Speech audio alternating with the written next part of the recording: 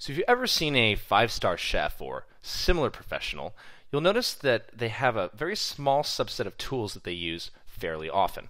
For us in Java, that would be operators. They're the symbols that actually perform operations behind the scenes. You may be familiar with some of these operators already. Simple math ones. In Java, we can add, we can subtract, we can multiply, and we can even divide. And we can use parentheticals to actually perform operations before others. So, what else do we have at our disposal? Well, a very common thing that you often want to do is take a particular variable and just have it be equal to itself plus one more. This happens so often that there's actually an operator for it, the increment operator. Sure enough, you can also decrement by taking something and having it basically be equal to itself minus 1. We can even do it for multiplication. Let's say we wanted our number to be equal to itself times 7.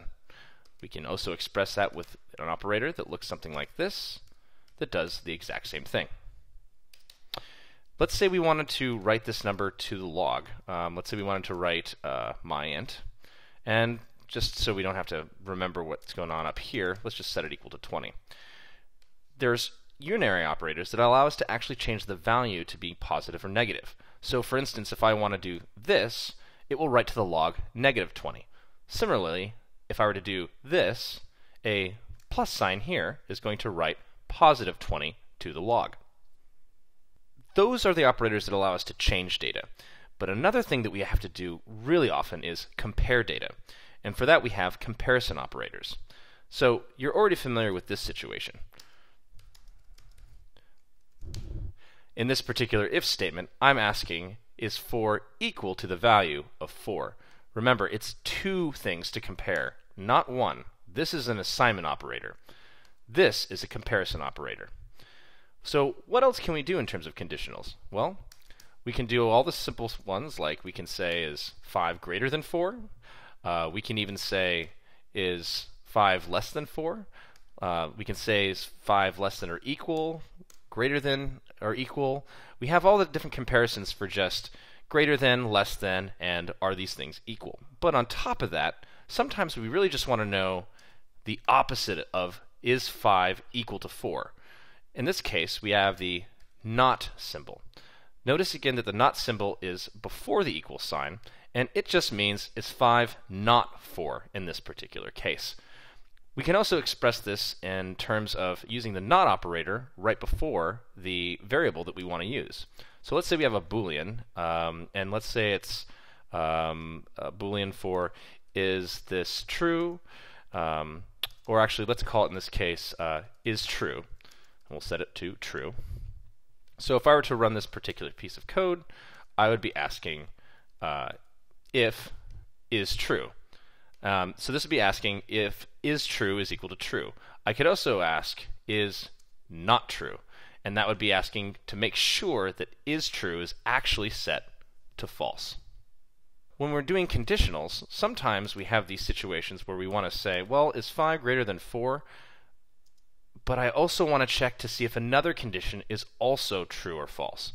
For that, we have two operators. We have the AND operator. So this would be 3 smaller than, 5.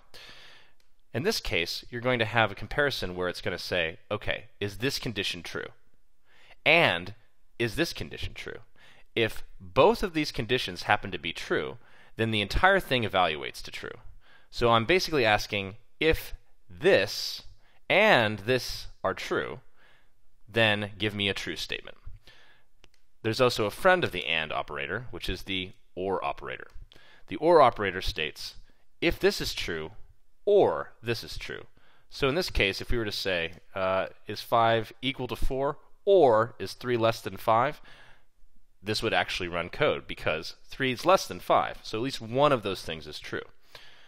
Lastly, we can actually combine these operators in a large set. So we can say, if 5 is equal to 4, or 3 is less than 5, or 1 is equal to 1, or 2 is less than or 0, and 4 is equal to 4, this would evaluate and say, okay, out of all of these guys that we have here, one of them is true.